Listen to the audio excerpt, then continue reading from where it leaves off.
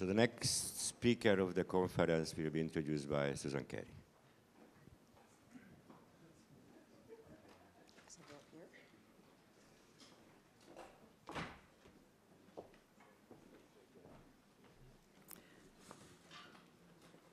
It gives me tremendous, this is on? Gives me tremendous pleasure to introduce Lisa Feigenson. Lisa and Justin, her equally nominatable husband, played a very important role in my life. So I moved to NYU in 1996 because I wanted to live in New York. And NYU was not the eminent department that it is today. Today it's a really, really excellent department. Then it was a good department. And I was worried whether I would be able to attract the kind of graduate students that I'd been able to attract at MIT. My first two graduate students were Lisa and Justin. This put my mind at ease. But for Lisa, it was touch and go whether she would actually come, because she had grown up in Ithaca and had absorbed the cultural construction of New York as Gotham. And so she was a little afraid of New York City. And she was actually considering going to the University of Chicago instead, which is in the middle of Hyde Park, which is a much, much more dangerous part of the world than New York City, certainly Greenwich Village. So I asked an older graduate student knowing this about her, to show her how wonderful it is to live in Greenwich Village. And this student took her to they went to a movie together, an early movie before dinner, and the following thing happened. They were sitting in the third row of this movie, and then there was a single man right in front of them in the second row, and in the front row there were two women who were talking during the movie. And the man kept saying, "Shh, would you please be quiet? Shh, you're bothering us," etc. And they kept talking. So he stood up. He leaned over them, he picked up their popcorn, he dumped it on their heads, and he said, "I said, shut the fuck up!" and so this student said, "I've been going to movies in New York City for years, nothing like that. This doesn't usually happen, nothing like this ever happens." Anyway, she came, and she took her 1 week to love New York, and the rest is history. So, as many people have said, one of the joys of being a professor is working with graduate students. And both Justin and Lisa's work have influenced my work to a degree that probably no other students have. Both of them have gone on to extremely illustrious careers. Their work set me to change my research program about 10 years ago, and you'll hear about the progress that I've made on new lines of research in my talk today. But both of them were very big influences on changing that direction, and both of them, as are Aggie and Erno and John Remy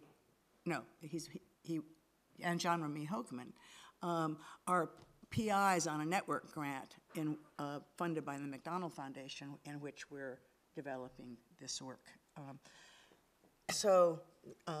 They're paradigm examples of what many of the introducers have said.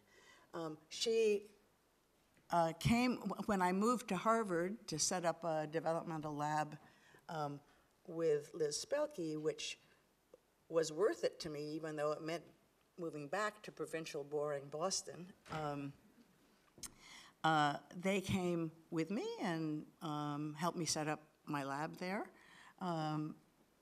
while finishing their degrees at NYU. And then took a job at Johns Hopkins, where they are both still professors. Her work has been well acknowledged with honors. She got a John S. McDonnell Young Career Scholar Grant in 2007, the Boyd McCandless Award in 2010, and in 2015, the 2015 the Troland Award, which is the American National Academy of Sciences' most prestigious early career award. You have to be under 40 to get it, and it's in the cognitive sciences and the cognitive neurosciences.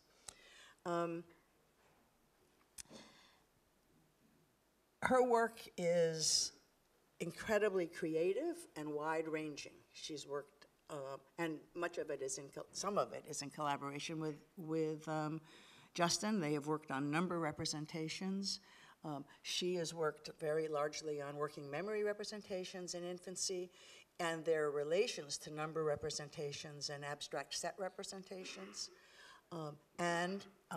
She's worked on what the functional significance is of the longer looking in violation of looking time experiments, and recently worked on whether empiricism is innate. So very wide range of research. And I don't know what part of it she's going to talk about today, but I guarantee you're in for a wonderful ride.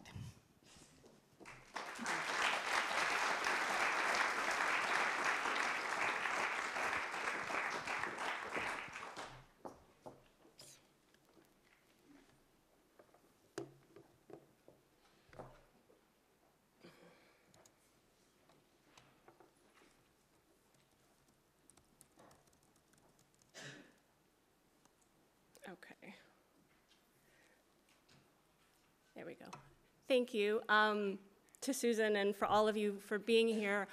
I have to say that I think some of you out there will particularly relate to me when I say that the chance to work with Susan as a PhD student was really a dream come true, and so it's more than a little bit surreal for me to be introduced by you today instead of the reverse. That feels very strange. And maybe one of the only places in the world I can think of that my mind can like wrap around that and make sense of it is here at the CDC at CEU, because this is such a special place. I think that what you guys have built over the past many years is so impressive, and both in terms of the center and in terms of this gathering of scientists. The papers that regularly come out of your labs, the intellectual depth of those, of the students you train, the creativity of your experiments are inspiring to so many people around the world, and so I feel really, really lucky to be able to be part of honoring that here today. Back to Susan for just 1 second. She, of course, is indelibly linked in all of our minds with her stunning work on conceptual change. So, you know, the idea that sometimes with enough evidence of the right kind and the right kind of learning machine, the learner can change their mental model of the world in really radical ways, including in terms of using concepts that weren't there before learning happened. And so what I thought I'd try to do today is to sketch out a complementary picture in a very much tinier and more modest way, a complementary picture that flips this a little and thinks about how the learner's prior model of the world shapes what gets learned at all. Okay, so I'm gonna do this except in the reverse order, and I wanna frame the conversation in terms of a debate, a very old debate, maybe the central debate for our field, the debate between nature and nurture. And so the talk is gonna progress in roughly 2 parts. In the first part, I want to think about what people's intuitive models, what people's intuitive theories about the origins of knowledge about nature and nurture, what those might be. This is the empiricism work that Susan mentioned. And then in the second part of my talk, I want to think about how knowing this may be useful for thinking about how we do our science. Okay. So, of course, the question of how much of our human minds stem from nature versus nurture is a very old question that's animated discussion for thousands of years, with very vocal opinions on each side. So some thinkers, like John Locke, suggest that really all of what we know is the result of our accumulated experiences. So here's Locke saying, let us suppose the mind to be white paper, void of any characters, without any ideas. How comes it to be furnished experience? And then there are folks like René Descartes who say that at least some knowledge must be, at least some ideas must be innate. those ideas, which involve no affirmation or negation, non-propositional ideas, are innate in us, for you can't get them from the sense organs.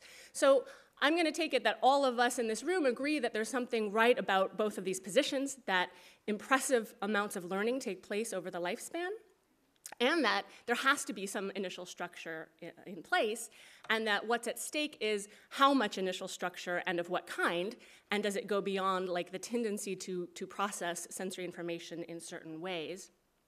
But I also want to point out that the very debate itself, the nature-nurture debate itself, has gone through ups and downs in popularity over the years, with sometimes people arguing that it's not even a coherent debate, it's not even a useful debate to have at all, right? Why? Because, they sometimes say, everything's a matter of interactions. There's no nature or nurture. It's all a mush of interactions between these. So they'll say, like, you can't even have the possibility of a structured mind without certain experience, like experience to particular prenatal hormones, or experience of having certain nutrients in the womb. Without those, you won't have a mind at all, right? And of course, that's true, but here I'd point to comments made by people like the philosopher Richard Samuels, who say that when we're asking whether some aspect of the mind is innate, we're asking not whether it arises under any possible biological or physical condition, but rather whether it depends on any prior psychological experience or psychological processing as an ingredient in that interaction space. Okay?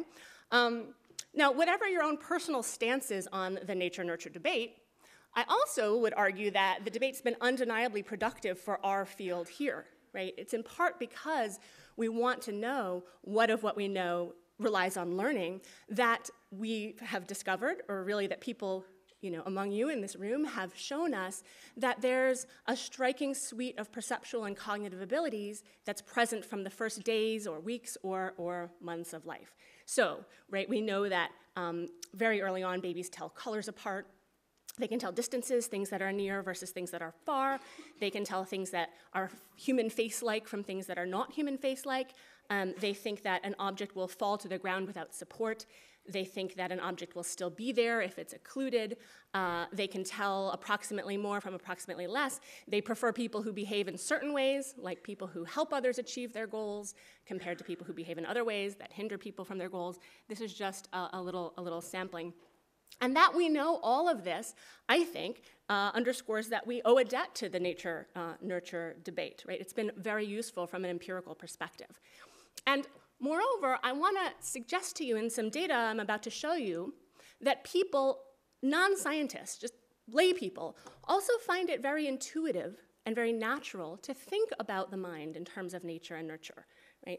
It doesn't take special training to be able to at least represent the possibility that something could be inborn or due to evolution, due to our genes, and that something could be experience dependent and rely on learning. These require no special background. And so, in some sense, it might be the case that our intuitive theories about the origins of our own knowledge are kind of like our intuitive theories in other domains. So we can take as an example the domain of objects and object motion. People who are not specialists, who are non-physicists, reason about how objects behave, right? They'll be able to represent or predict the trajectory of something if you drop it, or the arc it'll take if you throw it, right? But what's really interesting is that many years ago, Mike McCloskey showed that even though everybody, untrained folks, share the same intuitive theories about object motion, these intuitive theories are sometimes wrong. Okay, so I've illustrated that with one of McCloskey's lovely examples here.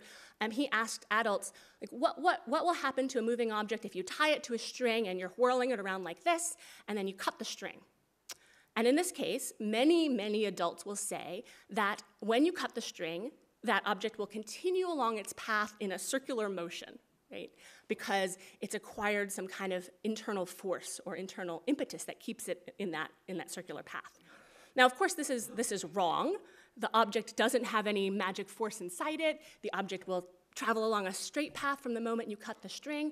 But people share this entrenched belief, and it's really, really hard to overturn it. Even after these adults have taken college-level physics, many of them are still stuck in this state of reasoning. And what's also quite fascinating, is that McCloskey showed us that this same theory of intuitive theory of object motion was shared by philosopher-scientists in medieval and pre-medieval times. So their formal theories of how objects would move also appealed to this like hidden impetus force. And that's what you see here in this etching or drawing down below. Their formal theories predicted that an object launched from the cannon was gonna go like this until its impetus was expended, and then it would plummet to the ground.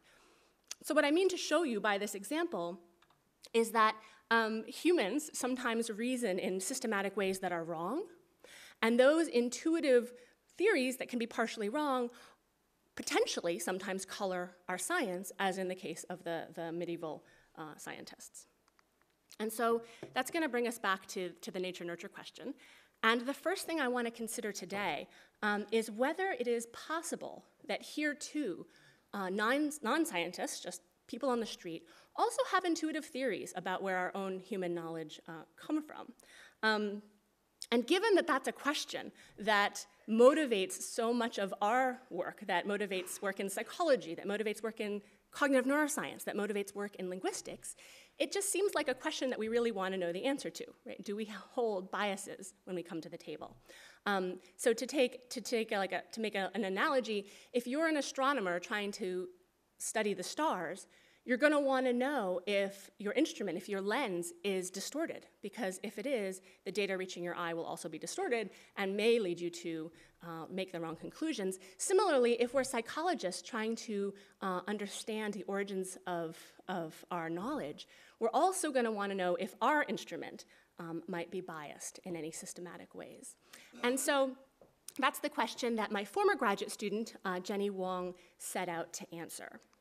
And so Jenny focused on those exact cases of perceptual and cognitive abilities that I mentioned earlier, precisely because we know so much about them, precisely because the past several decades of experiments have shown us about when they arise, and that in these cases they have early origins. But what Jenny did is she asked non-specialist adults about each of these cases of core knowledge, like when people thought they were first present, and what their origins were.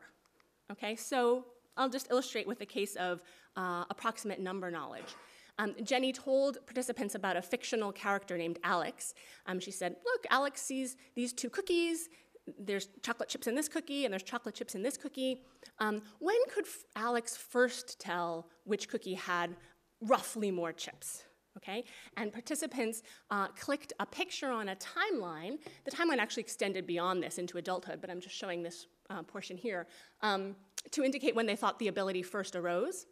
And then she also asked about what participants thought the origins of that ability are. So how come Alex could tell which has more? And here, participants just typed in like any kind of free response they wanted. Okay, so Jenny asked about these 7 core abilities. We also tested a few anchor items that we thought would generate consensus among participants as either being attributable to nature, being in people's genes, or attributable to nurture and arising through experience. And so those anchor abilities were seeing and hearing, which we thought would generate nativist responses, and a culturally constructed ability, knowing how to read. So, for example, Alex can see things with her eyes. When could Alex first see things with her eyes? How come Alex can see? Okay, and again, using the clicker for the timeline and typing in a response. Okay, so Jenny and her research assistants coded people's free responses, whatever they typed into the box in the answer to the how come question, as endorsing one of 4 kinds of explanations for the origins of knowledge. Either they endorsed a nativist explanation, a maturational explanation, this ability just sort of emerged over time, endorsed learning, but at an individual level, like Alex figured out how to do it on her own or enough experience, or an explicit pedagogical explanation, like somebody taught her. Okay, so here's how we're going to plot participants' responses. For each of these 7 core knowledge abilities and for the anchor abilities, I've put up here, it's a little hard to see, but there's like a green plus symbol next to each of those. And that plus symbol is meant to depict our best evidence for when the experiments tell us that the ability actually emerges. Okay, so for each of these 7 core abilities, I take it that evidence suggests that that ability is present in some form at that age. So you can see all those green pluses up there align with the first image, the image of the little baby, which for subjects was marked 0 to 6 months. Those pluses are there because they tell us that those are meant to indicate that experiments tell us that those abilities are present in some form before 6 months of age. Okay, so they represent a comparison against which we can look at people's answers. Okay, so here's what we found for the anchor abilities. For seeing and hearing, people were accurate. They said that Alex could see and hear at birth, and those circles are blue. And that blueness shows us that people spontaneously appealed to nature in their responses. They said things like, well, she can see because it's just in her genes, or she was just born that way. Okay? And then for the culturally constructed ability of learning how to read, people were also accurate. They said way over there on the right side of the graph, that ability onsets late, and she learned it because somebody taught her, or because a few people said she figured out how to do it on her own. Okay, so what about the core abilities? So for the example of which has more, you can see that people estimated that the age of onset of being able to tell approximately more from approximately less was late, like during the early preschool years. Okay, what's more, that circle is mostly orange, and that tells us that people thought that being able to tell more from less is more like being able to read, right, than it is like seeing or hearing. It's something that had to be learned. So for example, a very typical kind of attribution people made was, well, she could tell more from less because after she saw things around her, and after a while, she eventually figured it out.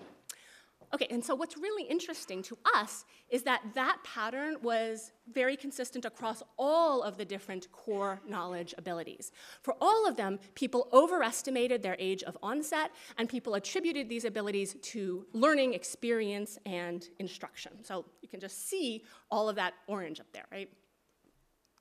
Now, you may be wondering whether maybe a reason for that pattern was the way we asked the question. Okay, was it due to the particular wording we used? So in the experiment I just showed you, we asked, when could Alex first tell which had more? And we thought, well, like maybe that connotes metacognitive abilities, or maybe it connotes verbal abilities, like maybe subjects misinterpreted us and thought, when could Alex tell other people which had more, or something like that. And so to deal with these kinds of worries, we replicated this experiment many different ways. And here I'm just showing a couple of the other wording conditions that we used. So when we asked people about the same core and anchor abilities in terms of observable behavior, like rather than when could Alex tell which had more, when could Alex first reach for a cookie with more? Or in terms of hidden brain states, like when did Alex's brain first respond differently to more versus less? Or in terms of epistemic knowledge, like when did Alex know which had more or less, it didn't really matter which way we asked a question. People's answers always patterned the same way, leading us to conclude that people attribute core knowledge to empiricist origins, no matter how we really ask the question. Okay, so that raises a bunch of interesting questions for us. One is whether this empiricist bias we observe is specific to knowledge specifically, right? In particular, is it about what people know, or is it just about any aspect of people's mental lives? Are people empiricists about all aspects of the human experience? And so to find out, we turned to a different aspect of mental life about which we also know quite a bit. So there's a ground truth against which we can compare our data, and that's temperament, right? We know a lot about the early origins, the biological origins of temperamental differences between people. So we reran this experiment asking people about temperamental traits rather than knowledge. We also had anchor items that had to do with physical traits or physical abilities. When did Alex have blue eyes or have a good sense of smell? And and so those reasonably generated nativist responses. And then when was Alex punctual or organized? Those generated late responses. But for the temperamental traits of like when was Alex first easygoing or fearful or anxious or attentive, people showed a much bigger tendency to offer nativist responses, right? So you see much more blue over here, and in comparison to the graphs I showed you earlier, those circles are shifted to the left. So people are perfectly capable of offering nativist responses, and they don't think that all aspects of ourselves are due to learning. They seem to be thinking that about knowledge in particular. Now, another really interesting question about the scope of this empiricist bias is whether it's a theory of how all minds work, or it's a theory of how human minds work. So, like, to pump your intuitions about this a little, you can think about an animal mind. Here's a spider. This spider knows how, this adult spider knows how to design a complex web and how to implement building it. Do you think this spider was born knowing how to build this web, or did it learn how to build this web? So that's not an actual item that we tested, but we use the same intuition to guide our experiments, asking people about the very same perceptual and cognitive abilities, just either in human minds or in animal minds, right? Like in rats or chicks or bees. So for example, and we use all abilities that have been attested in the species we asked about, right? So we would ask, like, when do human people first have approximate number knowledge, and where does that come from? When do fish first have approximate number knowledge, and where does that come from? And so here are, we did this totally between subjects, by the way. So you either asked about people or you asked about animals. And so here are the responses for people. They look hopefully quite familiar. They replicate our previous findings. People overestimate the age of onset of the core abilities, and they attribute them to experience and learning. What about these absolutely identical items just asked about in animal minds? Right, so we coded the people's free responses in the same way, and here are their explanations for animals. Right? So people were much more likely to say that a fish or a rat was born with a particular ability than to say that a human child was born with that ability. And they were much more ready to attribute those things to biology and nature compared to what they thought about in people. Okay, so adults seem to have this robust bias, empiricism bias. Where does that come from? Right? Is it the result of our experience in having lots of formal education, or is it something that we pick up from the conversations we have with people? I mean, one way to ask this would be to ask whether babies are naive empiricists, and sadly for us, we haven't figured out a way to do that yet. But what Jenny Wong did is the next best thing, which is that she asked verbal kids. So she asked kids between 5 and 8 years old in the lab and in a science museum about the core abilities that I just talked to you about. And the only difference between this experiment and what we ran with adults was that we gave kids some props to help illustrate the bit of knowledge we were asking about. So here I'm showing you just one trial in which Jenny's asking this little girl about moral intuitions, about when people have intuitions about right versus wrong. If someone helps a turtle and someone hurts a turtle, who do you like better? Do you like someone that helps a turtle or someone that hurts a turtle? Helps a turtle. You like people that help others, right? Because I love turtles. Yeah. Alex likes people that help others too. When do you think he first liked people that help others? When he's this big? And how come he like people that help others? Because they're right. Okay, so that was a very representative trial with kids. And here are the data from 5 to 8-year-old kids.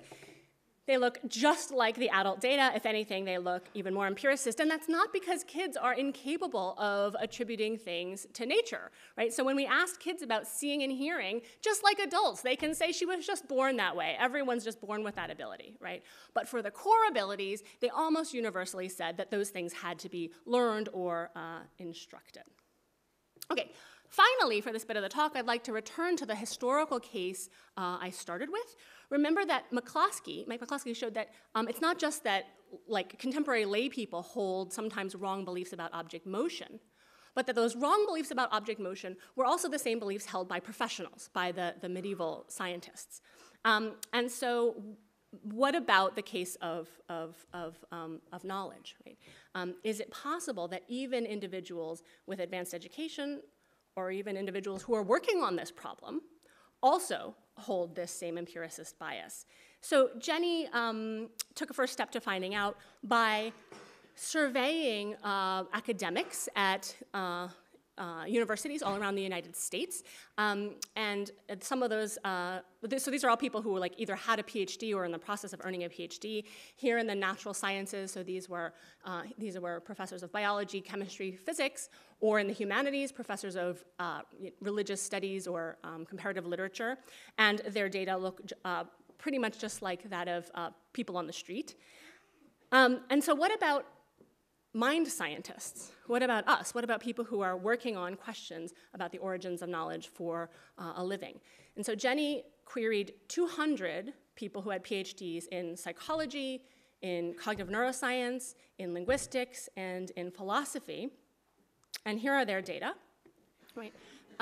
So I'd say the bias is attenuated a little bit. Right? Those circles are a little bit over here to that side, and there's maybe a little less orange there. But on the whole, we found that mind scientists were significantly likely, just like people on the street, just like 5-year-olds, to overestimate the age of onset of these core abilities, and were significantly likely, more likely than chance, to attribute them to learning. So, you know, we psychologists also lean toward empiricist explanations.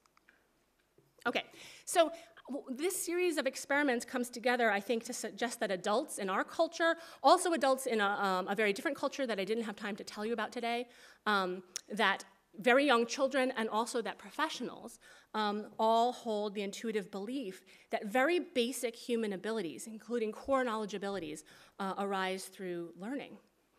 And whether that belief is right or wrong is, of course, an empirical question. And it's a question that many of us are very actively engaged in working on.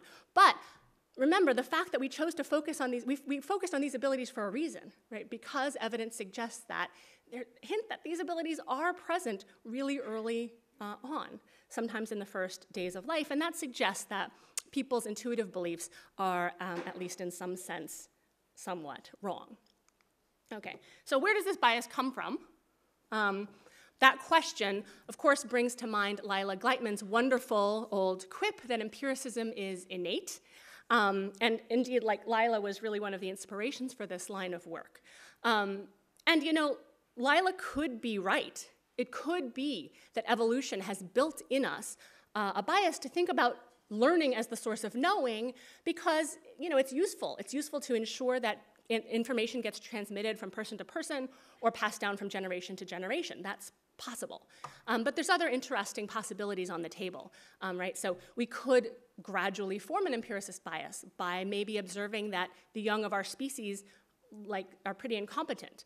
Like, at least to the naked eye, babies don't seem to know very much, so that could contribute. Or maybe we look around us and we notice, our species spends a huge amount of time and effort on pedagogy. And that could lead to the inference that without all that teaching, we wouldn't know much. So these are all live options, and a lot of work remains to be done to find out where this bias really stems from. But I think the point I just wanted to make to you today is that this empiricist bias is present, and it's present in ways that could potentially color the way we do work in science. Okay, that said, I don't want to leave you with the impression that I'm like denigrating learning or the study of learning. That's quite the opposite, really. I want to instead suggest that keeping in mind the debate between nature and nurture is going to be a really useful way for us to study even learning in particular. Okay, so one way to push back against the empiricist bias that Jenny finds is to more explicitly consider the role of prior structure, prior mental structure, even when we're studying learning. And so that's what I want to spend the rest of my talk on today, just by exploring one little case of how when we focus in on how learning happens, thinking about initial structure can be enlightening. Okay, so to see how considering an innate starting state may be useful, we can go to another classic problem in cognitive science, and that's the problem of underdeterminism in learning. Right? So looking around the world, it's impossible to know what we should learn about, and we can't possibly learn about everything. Even in a case where you have somebody, this is like a best case scenario, imagine somebody wants to tell you about the only thing in your visual field, right? They're knowledgeable and motivated to teach you, and you're motivated to learn, it's still impossible to know what you should be learning about. Should you be learning about like the shape of this object or some of its perceptual properties, or like how many parts it has, how reflective it is? Should you want to learn about its spatial position relative to yourself or any number of other anchors? There's, the list is infinite. And so the fact that learning occurs at all, it seems kind of mysterious against this backdrop. But the fact is that the learner doesn't start from zero, okay? As we said, the learner starts with quite a lot of knowledge already in place. And these are represented by these experiments that we've already talked about. And so one thing that a learner can do, rather than facing this gigantic learning space and sort of swimming around trying to not knowing what they should learn about, is to focus their learning on cases where this kind of knowledge allows them to make a prediction, and that prediction was wrong. So if the learner can focus in on cases where they have the wrong mental model of the world, right, that radically narrows the learning space and maybe is a wedge into this learning problem. And so that's the hypothesis that another former graduate student, Amy Stahl, set out to test. She wanted to ask whether it's babies, beyond just noticing violations of expectation, whether babies use these as leverage points to learn. And so to test this hypothesis, Amy chose the case of babies' expectations about object behavior, because those expectations are in place so very early in our species, by about 2 months of age in human babies. And in other species, like chicks, Giorgio Viertigara's work shows us that that knowledge is in place from the get-go, like from 2 days of chickhood. So that is, Amy focused on a case of knowledge that we think is likely to be innate. And what she did is she showed babies a violation of physical object behavior. Here you're going to see a violation of object solidity. So an object is going to appear to pass through a solid wall, violating adults' expectations. We know babies detect those kinds of weird events from 2 months. And so baby's going to see that happen. But what Amy then does is go beyond just asking whether babies notice that, but she teaches them something about the object immediately afterwards. So babies see this weird outcome, they get a little bit of time to encode it, and then she reaches in and teaches them that the object had some hidden auditory property that they couldn't have known about before. And then she's going to measure learning. She's going to do that in cases of violations and in almost identical cases of non-violations. The only difference in what you're seeing here is whether the object winds up here on this side of the wall or here on this side of the wall. Everything else is identical. Okay, so babies get time to encode that boring expected outcome, and they get to hear that the object goes squeaky squeak. And then Amy tests whether babies have learned the mapping by measuring babies' baseline preference to look at that object that they just saw either violate or accord with expectations versus a novel distractor, and then asking whether they change their looking when the sound plays. So she's going to subtract babies' baseline preference to look at one object or the other. Maybe one object is just more appealing. Maybe babies just like to look at objects that violated their expectations because they're cool. She's going to subtract that baseline preference taken during the silent period from their preference to look at one object or the other when the sound plays. And so the idea is that if babies have made the object sound mapping, if they've learned, then that preference score should be positive. They should increase their looking to the object that they just were taught about. Okay, so here are babies' learning scores for the solidity violations I showed you. In the case where the ball stopped by the wall, that's the boring case, it was a challenging one-shot task. Babies didn't have trial after trial to learn this. They had one opportunity to learn it. We made it hard on purpose, and these 11 to 12-month-old babies failed to learn it. Okay, so they did not increase their looking to the target object. But in contrast, babies who saw the identical event except the ball winds up over here, those babies robustly learned the object sound mapping. And they did that not just for that one violation of object solidity, but we saw a very similar pattern for the case of a different violation, object continuity. So babies did not learn when an object remained where it was hidden, but babies did learn where the object appeared to magically teleport to another location. So babies were better at learning the information we taught them following a violation of expectation. Amy then went on to ask, what about infants' self-guided learning? So aside from us trying to teach babies something, what do infants, just a surprise, do violations of expectation change what babies themselves want to learn about? And so in these experiments, she again tested 11 to 12-month-olds with solidity violations or other violations. Here's another one. This is support. The object either remains fully supported or it's pushed off the edge of the cliff, but it just like hovers in midair, defying adult expectations. And then instead of teaching them something, Amy just gave babies the object from the preceding event versus a novel object and measured like what they did with those. What did they want to play with? So babies' own exploratory behavior. In the case where the ball or the car or whatever is stopped by the wall, babies ignored it subsequently and chose to play with a novel distractor. So they had a novelty preference. In cases where the object appeared to pass through the wall, they ignored the distractor object and spent almost all of their time playing with the object they had just seen, the perceptually boring familiar object, but the conceptually novel object. And we found that to be basically true for the babies who had seen the support violation as well. So violations of expectation, violations of babies' prior models of the world change what they want to then learn about. You might ask, what are babies doing during this exploratory time? And we saw a variety of behaviors, but some behaviors we saw time after time. One of them was babies banged objects. So this baby, you'll see him like banging this ball against the high chair tray or banging it with his hand. Another behavior we often saw was dropping objects. So this baby spends almost all of the 30 seconds he or she is allotted dropping the ball onto the tray or throwing the ball off the side of the tray, repeatedly forcing Amy to go retrieve it time and time again. So we saw lots of these kinds of behaviors. Right? But they weren't just distributed randomly. So this first baby who you saw banging the object had just seen a violation of solidity where the ball had appeared to pass through the wall, and the baby who's throwing the object over the side of the high chair tray had just seen a violation of object support. So these babies were tailoring their exploratory behavior to the particular violation they saw, and that was true of the entire sample of babies. So here's babies who saw expected boring events that accord with adults' predictions, and they didn't tend to do more banging or dropping. They didn't do these behaviors very often. But among the babies who saw the violation versions, their behaviors diverged. Right? So babies, just like the video you saw, who saw violations of solidity tended to bang, and the other babies tended to drop. Now, why are babies doing that? Right?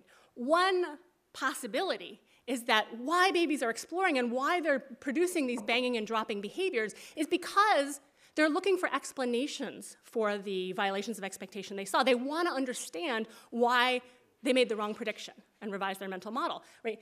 Amy's data are certainly consistent with this like hypothesis testing, explanation seeking kind of interpretation. But that's a rich interpretation. Babies could also be banging and dropping and exploring because they just want to recreate the event they just saw.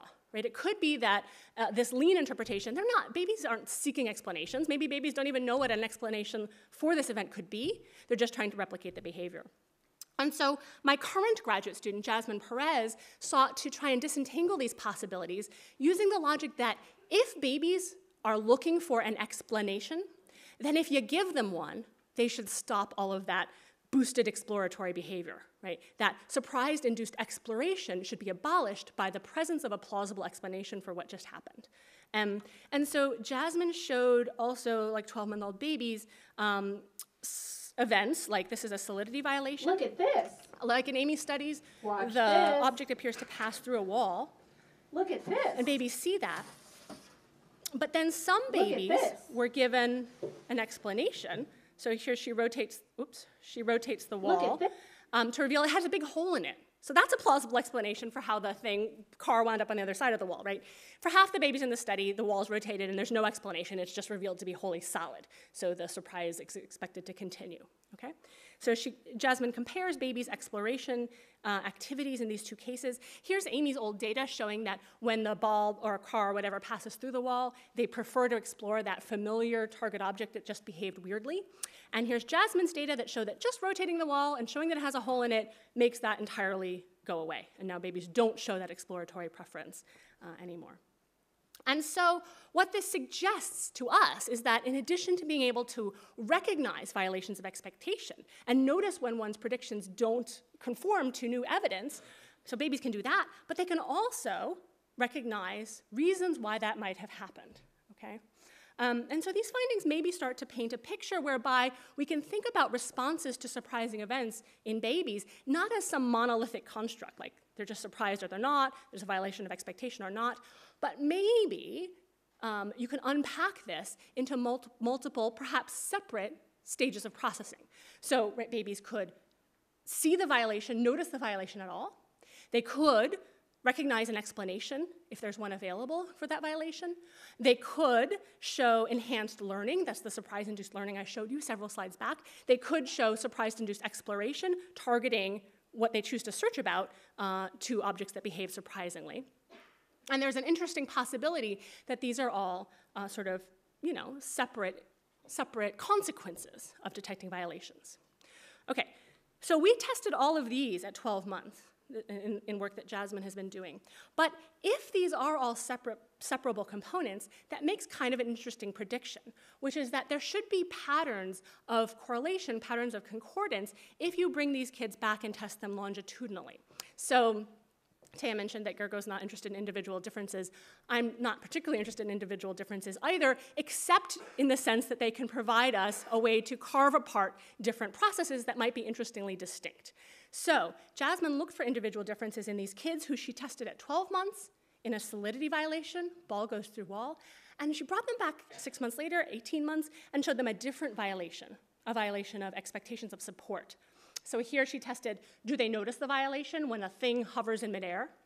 Do they detect when there's a plausible explanation for that happening? Like, we show them that actually there was a supporting box under there that you didn't know about. Do they show interest in that explanation? Do they show surprise-induced learning? Do they show surprise-induced exploration? So she measures these all again in these infants. And today I'm just going to focus on the first two components, on noticing a violation and detecting an explanation for it. So what we found is that, strikingly, individual differences at 12 months predicted individual differences at 18 months. So the babies who were most interested in the ball passing through the wall when they were 12 months were the babies who were most interested in a hovering object at 18 months. And that's not because some babies are just long lookers, right? So here's the data from another group of babies who at 12 and 18 months saw totally boring expected versions of those events. They saw a ball stopped by a wall, and they saw an object fully supported. And babies' looking times at 12 months in those expected conditions did not predict at all their looking at 18 months, okay? Suggesting that there really is something to the individual differences we observe to the violation conditions up there. And similarly, we saw consistent individual differences in babies' interest in explanations for violations. So the more interested babies were at 12 months in the explanation for the solidity event, here's a wall, it has a big hole in it, the more interested they were in an explanation for a violation of a support event at 18 months. And in contrast, if you look at babies' behavior cross-sectionally, so within a particular time slice, those two abilities were not related. So how long you look at a violation of expectation didn't actually predict how long you're interested in an explanation, okay? So just because you were really interested in a solidity violation doesn't necessarily mean that you're going to be very good at noticing an explanation for that, further suggesting to us that these may be separable cognitive processes. And finally, just like sort of a teaser, in ongoing work, Jasmine's been looking at these individual differences further out in developmental time. So she's brought these kids back at age 2.5 years old and tested them on a battery of different cognitive tasks, some of which we predicted to be related to these surprise processes that we measured starting at 12 months, and others of which we predicted would not be related. And I'll just show you a little dose of data. So here's these are toddlers' curiosity scores in a task where we measured their curiosity by giving them a box that had all these hidden features and asking how many of those hidden features did they find in a constrained amount of time. Their curiosity scores at 2.5 years were predicted by their interest in an explanation for an impossible event at age 12 months. And that's not due to general cognitive differences, because we found no prediction in other kinds of 2-year-old abilities. So how interested you were in an explanation back when you were a baby did not predict your inhibitory control in a task where you had to overwrite a learned sorting rule and learn a new sorting rule for putting blocks in buckets. So totally not predicted. Similarly, your response to surprising events at 12 months did not predict your working memory at age 2. Okay, so summing up from the second half of my talk, findings like these that I've shown you coming from Amy Stahl and Jasmine Perez suggest to us that beyond just noticing violations of expectation in the world, babies use these violations to their advantage. They use these violations to help solve a learning problem. Okay, so it was convenient for us as a field, that babies look longer at surprising events, because that allowed us to characterize what expectations they came to the lab with. But it's not just that babies look longer because they're noticing the events. Our data suggests that they may look longer because they're trying to revise their mental model of the world.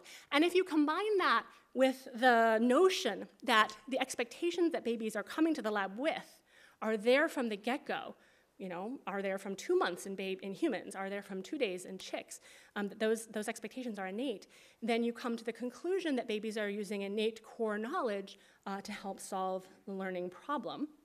And then, our newer data suggests that babies' ability to do this varies from learner to learner. We see stable individual differences in babies' responses to surprising events, and these individual differences may persist at least early in life and give rise to different learning outcomes in childhood, right? So it's not just that babies have intuitive theories, they use these in interesting ways to learn, and their ability to do so may contribute meaningful variance to later outcomes. So why does that matter? And how does it relate to the first half of my talk? So aside from telling us something interesting about learning, I think that these findings may be an illustration of how really considering the debate between and the contributions of nature and nurture can be informative for understanding cognition and for understanding developmental change. So, a large part of our field is the study of learning, is the study of understanding experience-driven change, and I think that's a really important part of our field.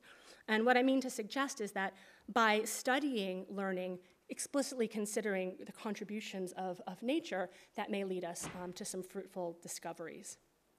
And then last, kind of a related point, which is that the human mind is a peculiar organ, which is capable of amazing feats, but also sometimes gets things quite systematically wrong.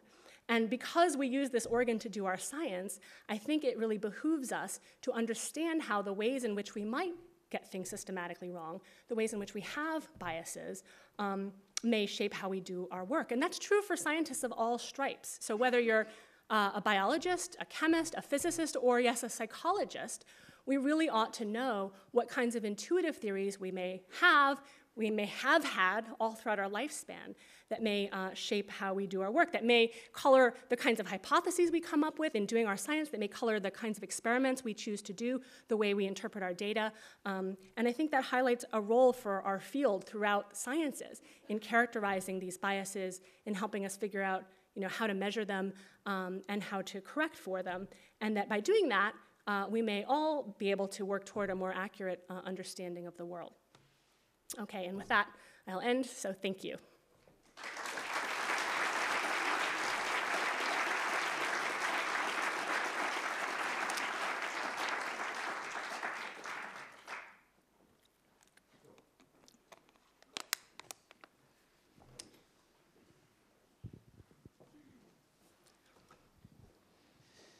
Hi, Lisa. Here. Hi, Gil. Thank you very much.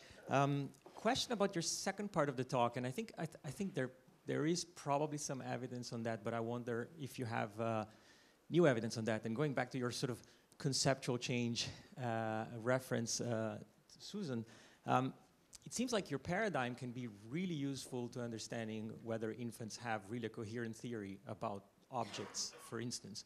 So is it the case that an infant that has seen a violation of solidity then has an expectation that support may also be violated?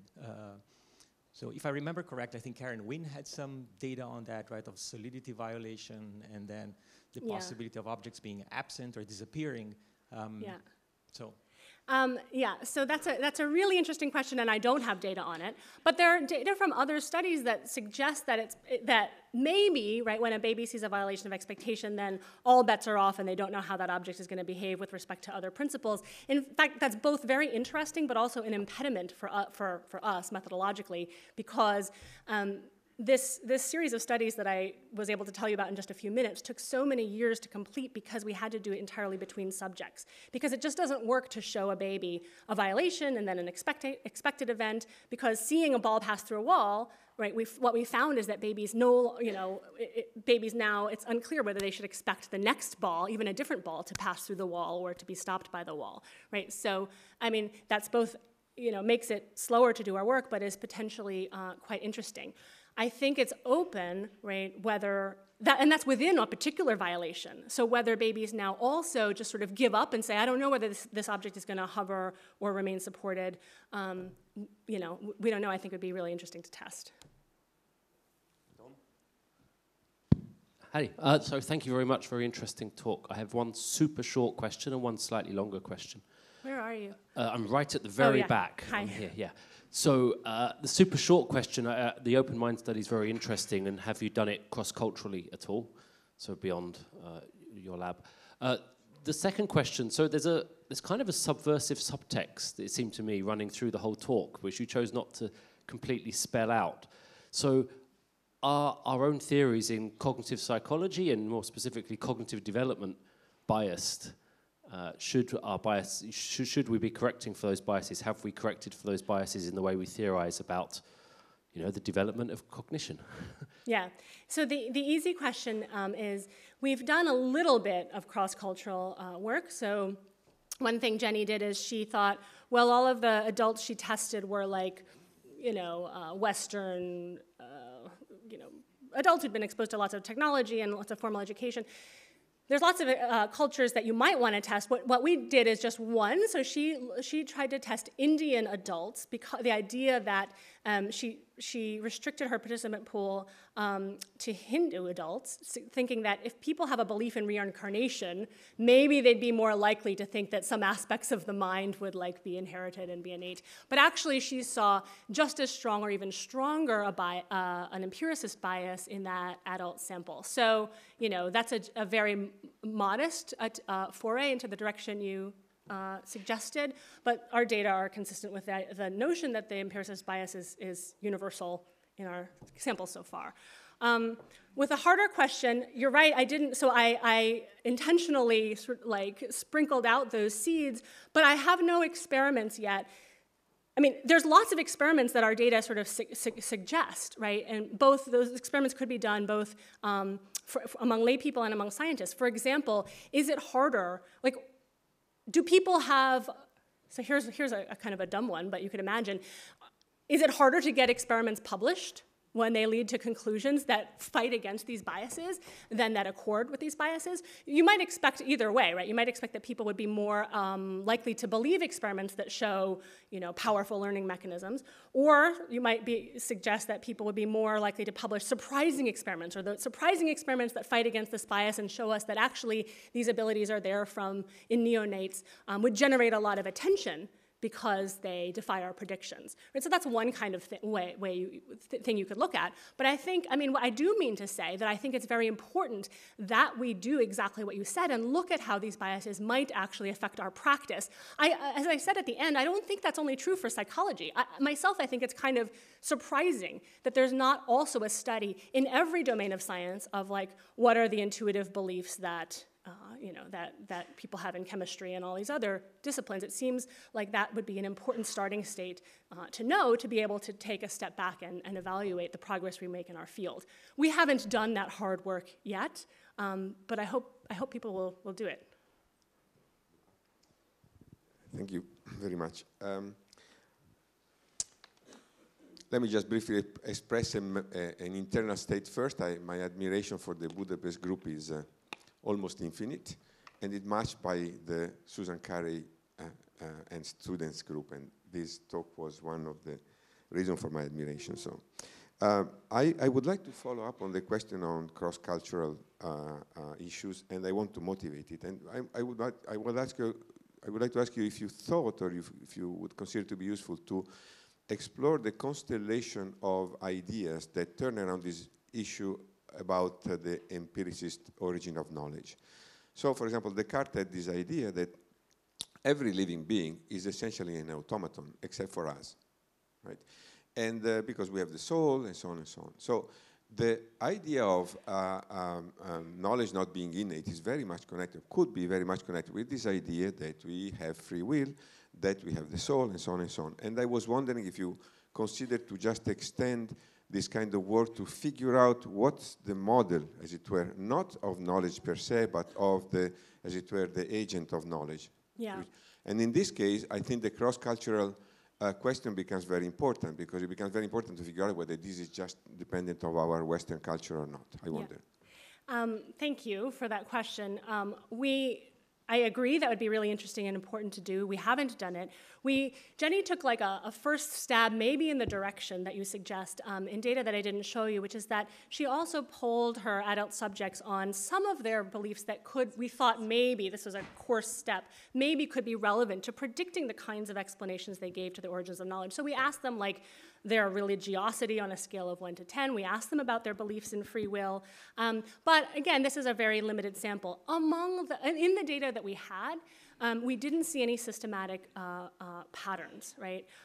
We also asked about things like whether participants themselves had young children, because we reasoned that, right, you might be less likely, you may be more likely to believe in nature after you try to parent and all of your efforts come to naught, right? But we didn't see anything systematic there, but I think that, like I said, I think that was a very coarse first step, and that, yeah, I think those are really interesting ideas to explore. We got to do it. Okay, Hayo. Hi, Lisa. Thanks for the wonderful talk. And my question is about the object sound mapping study in your science paper with Aimee. I've seen you talk about these studies and Aimee and Jasmine too a few times, and I think I'm just having a new appreciation of what that study is showing. And I'm just trying to think about, why is learning enhanced? Like, what does that mean? And what is this? Is there something interesting about this person who is showing something that is very unlikely to happen? Is it just about attention grabbing? It's very surprising, and therefore they're just attending to everything that comes after, and that's why they're showing this object sound mapping. And because this studies are actually a little bit different from what the rest of the studies are showing, the exploration and the violation of the hypothesis testing part. So is there something interesting about this person who is showing the baby that there is something super interesting, and therefore I'm trying to show you that these objects that's violating this property has this really interesting latent property too, and that's why they're mapping the sound to the object, as opposed to here's an object that just rolls down the ramp, and therefore there's no reason for you to constrain the mapping of the sound to just this particular class of objects. I'm just wondering about, can we pit two people who's showing different events and see whether they prefer to learn from that person or something like that? I'm just curious to hear so there's your so many interesting things in what you just said. One thing, I don't know to the extent to which this enhancement depends on having a social context. This is sort of a minimally social context. There's no faces or anything, but clearly there's a hand and there's a voice, and even when the things are mapping, there's a hand. And so if that were all entirely removed, would you still find this effect? I don't know. I think it's wide open. Like I think it's totally plausible that you would. In fact, like if what you're trying to do is learn about cases where you got things wrong, that happens all the time in non-social contexts as well. But I think it's an open question. I mean, another thing that's raised by your question is, why do they learn this object sound mapping like at all? And so why is there surprise-induced learning? Right, and so combined with the exploratory evidence I showed you earlier, I would say that this also probably reflects the attempt to search for some kind of explanation. But you might say, like, well, whether the thing squeaks or rattles doesn't provide much of an explanation, right? So why would you want to learn that? And I think that's sort of true, although the kind of properties that an object has, including its insides or what sounds it makes, are plausibly related to what it's going to do in the future. To really find out, you're going to want to know, is there a scope of things that babies can get enhancement in learning about, and a scope of things that are just like irrelevant, right? Like some fact about that this object was given to me by this person or that person isn't going to explain whether it goes through walls or not. And so looking at the scope of that learning enhancement, is work yet to be done. Yeah. Thank you. We have to finish here. Thank you, Lisa.